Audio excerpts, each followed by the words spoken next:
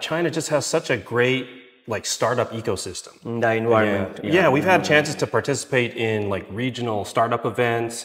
These are just great sort of tools that really give that startup that ability to grow faster. A lot of the times they'll provide like rent-free offices.